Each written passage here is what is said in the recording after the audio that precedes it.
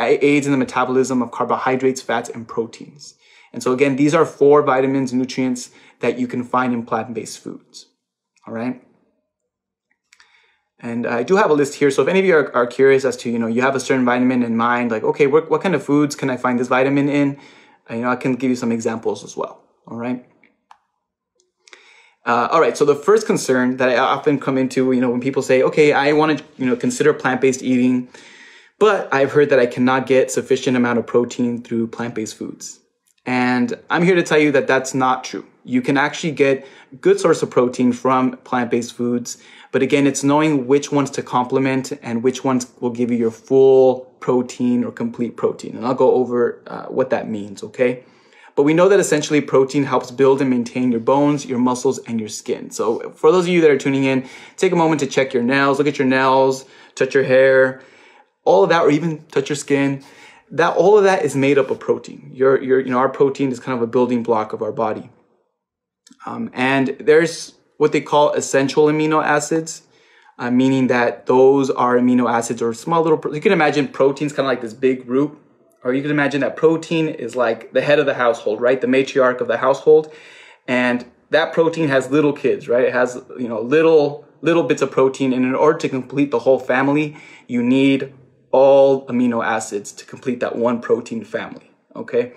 Now, with animal products or with meats, you can essentially get that full protein family, and you want that full protein family. And if you choose plant-based options, some of them are not complete, all right? Some of them are not complete protein families. But that doesn't mean that you cannot get it or you cannot complement certain foods. So for example, and I always say it too, because I teach a lot of individuals who speak Spanish, a lot of individuals in the Mexican community. And I tell them, our ancestors, our community, people that came before us knew what they were doing because they would complement rice and beans together. And believe it or not, complementing rice and beans, you essentially form a complete protein just by complementing those two foods. And I don't know if any of you have heard of quinoa. So quinoa, in fact, I actually have a little bag of it, what it looks like. So I purchased this from Trader Joe's. But essentially, quinoa will give you a full protein, a complete protein. And a lot of individuals are like, oh, I've heard of the quinoa, but I've never tried it. It's a grain, similar to rice, very soft. It doesn't take that long to cook. But again, you get a good amount of protein from quinoa, and you get that good complete protein. Eggs as well. So if, let's say, for example, I know one of you had mentioned, okay, I want to consider vegetarianism. Where should I start? So if you are still wanting to consume dairy products or eggs, you can essentially get your protein from eggs, all right? You can get the complete protein from the eggs and also some dairy products as well, all right? But that is essentially the protein. You can also find it in soy products or tofu as well. And chia seeds are a complete source of protein. In fact, I have a bag of chia seeds as well. And you can actually get a good amount of protein. 2 tablespoons will give you about 5 grams of protein, okay?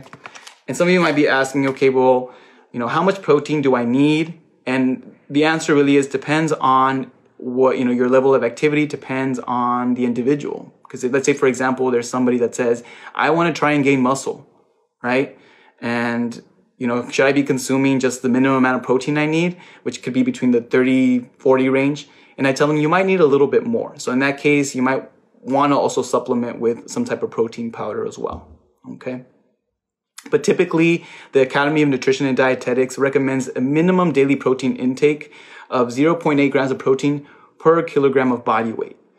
Now, for those of you that don't like math, I'm sorry, I'm going to throw a math equation out there for you. But if you want to find out your kilograms, you just divide your weight by 2.2, okay? You divide your weight by 2.2, and that'll give you your kilograms, and that's the amount of, and then you multiply that by 0.8, and it'll give you the grams of protein that you need.